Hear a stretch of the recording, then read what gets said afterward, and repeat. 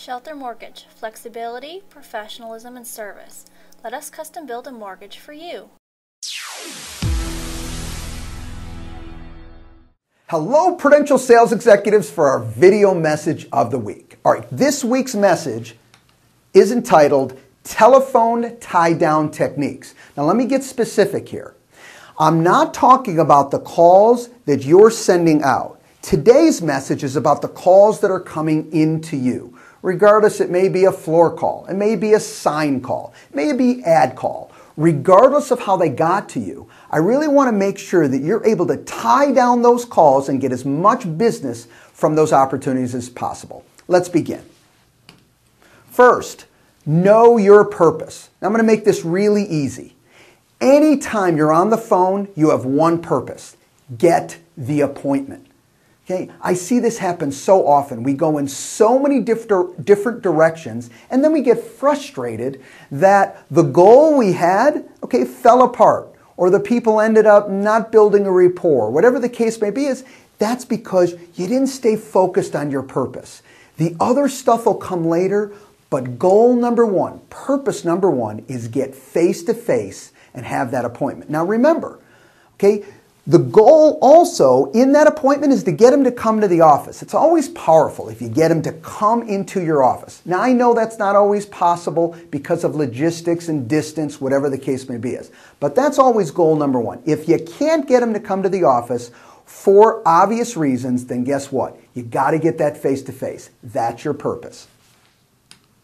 Next, keep all guidelines handy. What do I mean by guidelines? Well, another name for guidelines really is script.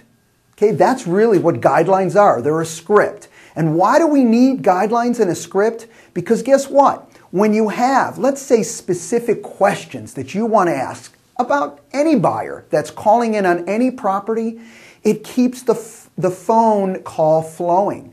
It lets you relax and keep your thoughts straight, because while you ask a question, they're answering it, and you get comfortable again, and it keeps, like I said, everything moving forward.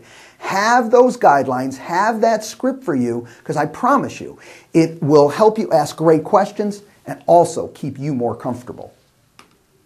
Next, create confidence with knowledge. Now, this is so important, this point. How do you create confidence with knowledge? You know your product, You know your products. You know numerous homes out there. In a weird way, it doesn't have to even be a home that's actually going to fit their needs. But what they get excited about is you're talking about inventory. No one gets excited about you going to the computer to search properties. What they get excited about is you've just taken 30 seconds and explained the backyard. The master bedroom and how awesome it is. The neighborhood and how great it is. The floor plan in a particular property.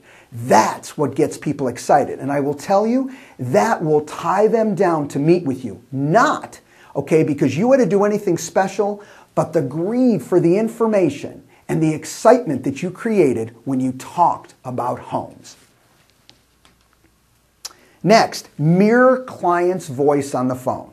You know what? I want you to be excited, and I want you to be excited about the inventory, but listen to their level of tone and the way they're speaking. It always works well when you match that the best that you can. Mirror their voice. And last but certainly not least, and I put this on here twice because that's how important it is, remember your purpose. The phone is used to get the appointment. Step 2. You'll be able to present yourself. You'll be able to talk about all the other things that you want to share. But step 1, know your purpose, get the appointment. Have a great week, everybody. We'll talk to you next week. Bye-bye.